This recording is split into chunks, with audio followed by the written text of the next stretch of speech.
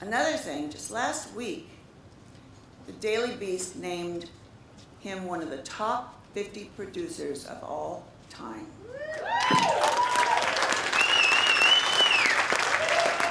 That's a big deal. Just as he is a real and deep friend to all of us, and a loving father to Misha, Lawrence is a true friend of this planet. It is my honor to present the UCLA IOES Award for Environmental Excellence to the inimitable Lawrence Bender.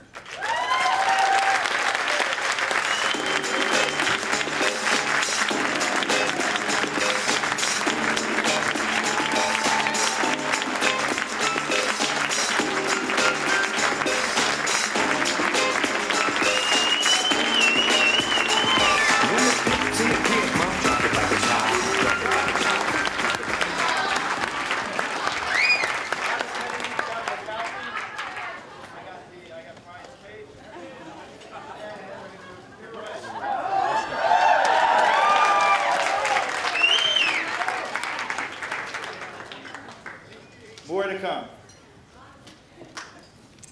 Thank you, Lyn. Thank you, thank you.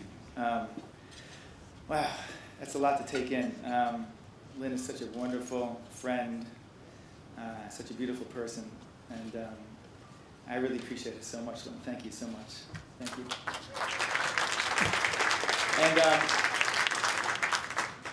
And just briefly, to be on the stage here with Henry Waxman and Bobby Kennedy Jr., who have really devoted their lives for decades, their lives for decades to this issue. They're true heroes, true living legends, and we're extremely fortunate to have you guys here with us and to speak to us and to be part of what we're doing here. Thank you so much. And damn, that killer performance! Holy shit! I had no idea what we were getting into. That was phenomenal, Lincoln Park. Thank you. Thank you for all that you do. And wow, thank you for the tens of millions of hits we're going to get tomorrow for all that pushing out you've done. But usually when one receives an honor like this one, you start by thanking a long list of people. And I'm truly grateful to so many. Tony Prisker, Stephen Prisker. But I only have a few minutes of your attention tonight, and I know that they know who they are. They know how much I love them and appreciate them. So what I want to do is use this time to make two simple points. First, I want to say that the IOES is simply tremendous. This institute is just 15 years old, is already accomplishing so much. It has trained hundreds of incredible students, the vast majority of whom are now in the field, working in the government, think tanks, nonprofits, and companies where their job is to help protect our environment. These young people, I want to say kids, but these young people are just extraordinary. How many of you made your career in the field you studied in college? I was just giving a commencement speech, not at UCLA, but at the University of Maine, where I got my degree in civil engineering, and I said, take me.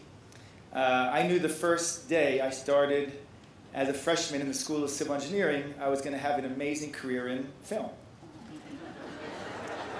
They laughed too, it's good. Thank God they laughed. So the Institute is really breaking the mold here. They aren't just educating students. They're putting them on a track to make a difference in this world. And that brings me to the second point I want to make tonight. And that is for all of us who care about climate change, we need to stop talking and start acting. It's been over 7 years since we released An Inconvenient Truth. At the time, we hoped to provoke a global conversation about climate change, and I believe we were largely successful in that task. But conversation alone is not enough. Our new Inconvenient Truth is not nearly enough concrete action has been taken.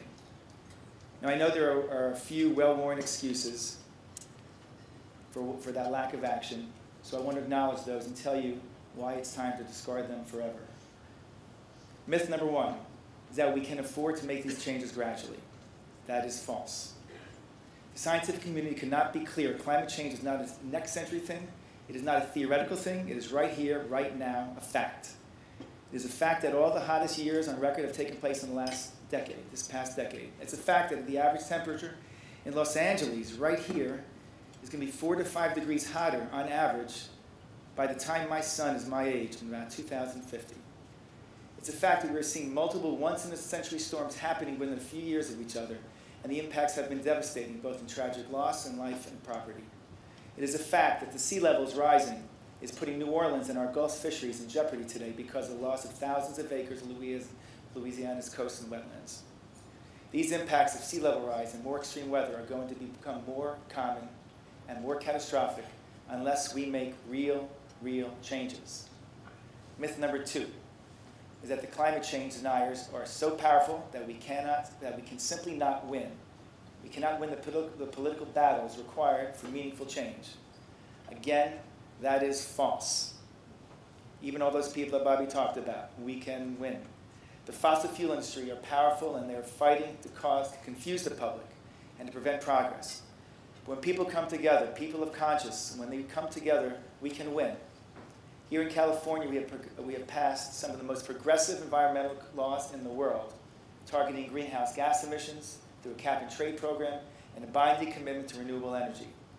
If we can do it here, we can do it across the country and the world, including China and India, and bring the same energy, resources, and passion to fight. And the final myth, and the most depressing, is that the fight's already been lost, that we are now so far down the road toward climate change that we may as well give up and start figuring out how to live with it. And that thought simply just breaks my heart. You know, each year when I come to this dinner, I bring my son. And I start to smile about that. And I don't know if he really enjoys it. As a matter of fact, he usually cries each time, hanging around with us boring folks. But I bring him here just the same. And I do it not just because I like to show him off, although I really do love to show him off. But I do it because I want him to see that there are grown-ups who are trying hard to make sure the world he'll grow up in is as safe and beautiful and livable as the one we have today. Because I know that he and his generation will hold us all in judgment one day, and we will have to answer. And I don't want to have to tell them that they have to figure out how to live in a changing, hotter world strained to the limits because of scarce water supplies, the rising sea, and extreme climate. I don't want to tell them that they'll have to build gigantic levees to keep the oceans away from our cities, to build shelters, to protect us from massive storms, to live in fear that water, our food, our clean air will become too scarce to support human life as we know it. I want to be able to honestly tell them that at this moment in history, people came together and put the good of the planet ahead of their narrow interests. I want to be able to say that we all stopped just talking and started acting. And that means we changed our personal habits and started living less energy-intensive lives. That we started thinking about others and not just ourselves. That we started using social media to change the world, not just to share our photos of our last meal. It means changing our professional focus and starting to think about how we can use our positions to help drive change. And it means we changed our political habits and started sending our message to elected leaders. Either you start doing something on climate change, or we give every dollar we donate, every dollar we spend on consumer products, every endorsement we offer, every vote we cast to someone else who will.